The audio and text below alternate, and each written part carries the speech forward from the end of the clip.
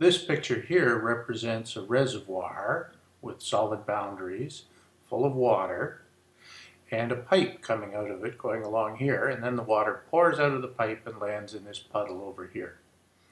We're going to take the water surface of this puddle to be our datum point, because we need some datum to define energy. Now what happens is a little parcel of fluid coming in here at some velocity will slow down until at position 2 it's scarcely moving. Eventually it meanders its way down through positions 3 and 4 to position 5, where it's still scarcely moving, but it accelerates into the pipe. It's now going much faster in the pipe through position 6, 7, 8, and then it comes out at that velocity at the end of the pipe at 9 and splashes into the puddle. Now, if we want to track energy through this whole process, we need to figure out the different components of energy.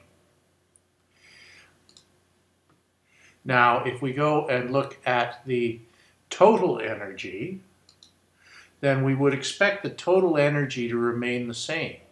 And if we put it in terms of elevation units, then the total energy is just the elevation above the datum when it's sitting still at no pressure. So here's our total energy, more or less, right about there at location 2. And when we get to location 6, our total energy should be the same, although we'll expect it to have changed from energy of elevation, accelerated down through here, and it's now all kinetic energy. But if there are no losses due to friction, then we expect that the total energy will remain constant all the way across here. So total energy, or total head, because we're expressing it in elevation units, that'll be joules per Newton or just meters. Total head, or energy grade line. And because we're not allowing for any friction, it remains constant all the way across. Now we're looking at the kinetic energy, and it's increasing as we move across. Kinetic energy is almost zero when things aren't moving, and then it increases when the speed goes up. So over here at location 0, our kinetic energy is right down here at the datum point. By the time we get to location 6, all we've got really is kinetic energy and this little bit of energy due to elevation difference above the datum. So here's our kinetic energy at location 6. Location 5, we're going only slightly faster than 0. So what we'll see along here is kinetic energy meandering along at essentially 0, increasing a little bit, and then increasing very sharply at the entrance to the pipe, and then it remains constant as we go along the pipe, all the way along here. So there's the kinetic energy, and that's the dynamic head, if we're putting it in elevation units, joules per Newton, or meters of elevation. So it's the kinetic energy, and that's V squared over 2G.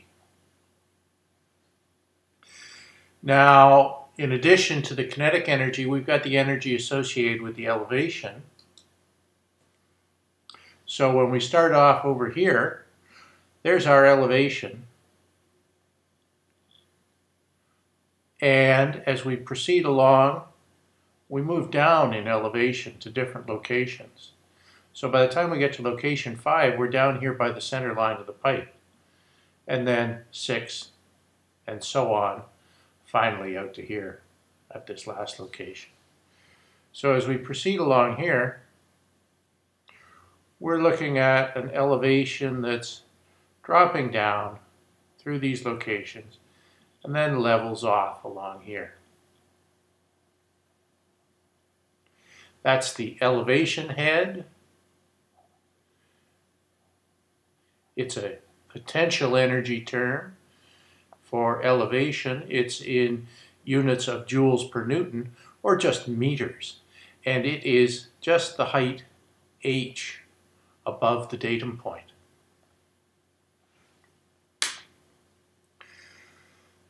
Then if we go and look at the pressure head, we should be able to see the difference there between different locations. So up here at the beginning, the pressure is quite low. It's atmospheric. It's down here at the datum point. As we go lower in the fluid, the pressure increases. Hardly any velocity. Fluid statics applies, more or less. And we get these points for the pressure, till by the time we get to location 5, the fluid's hardly moving, and the pressure is quite high, about here. Then, as the pressure is converted into kinetic energy, the pressure will drop until down here we're back at atmospheric pressure again. So here's our pressure head increasing to location 5, and then the conversion into kinetic energy takes us back down to here,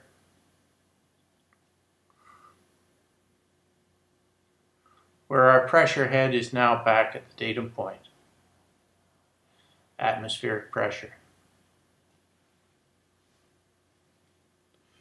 So that's the pressure head.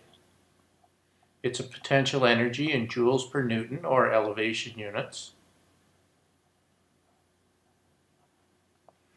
And it'll be equal to the pressure divided by rho g, density in gravity.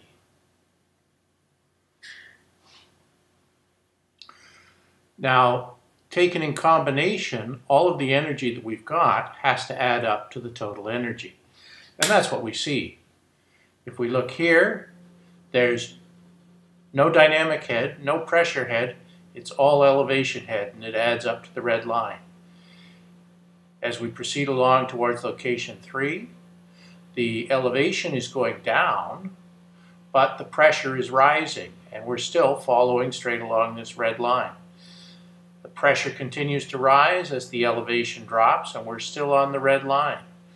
We get to here, we've got almost all of our elevation transferred into pressure potential energy, and the pressure potential energy now converts into kinetic energy of velocity. So we go from a high pressure region to a low pressure region.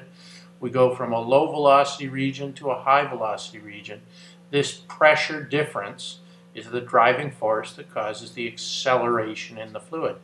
And with no friction, the energy still remains constant. So again, when we're at location 6, the sum of these energies, zero pressure, a little bit of elevation, and a lot of kinetic energy, brings us back up to the energy grade line. Continue along there, and we still have the same mix of potential, kinetic, and elevation energy. Finally, another term that we use is the hydraulic grade line. If we look at the combination of the pressure and elevation together, because they're what's driving the flow, we can consider the hydraulic grade line as pressure plus elevation. So here, there's the pressure plus the elevation. Here's the pressure down here. Here's the elevation up here, but the sum is right there. And the sum is still right there. And the sum is still right there. But now the pressure has dropped and the elevation has dropped quite a bit. So we'll see when we get to location 6, the sum of the pressure and the elevation is right down here, right with the elevation. And so if we follow this line along, this is the combination of pressure and elevation. It should be right on top of the red one, but I'm just allowing it to be a little bit off. Drops down to here as we go through the pipe entrance and continues along at the same height as the pipe as we go out here. And that's the static head that represents the combination of pressure and elevation together driving the flow. That's equal to H plus P over rho G. And it's referred to as the hydraulic grade line, HGL.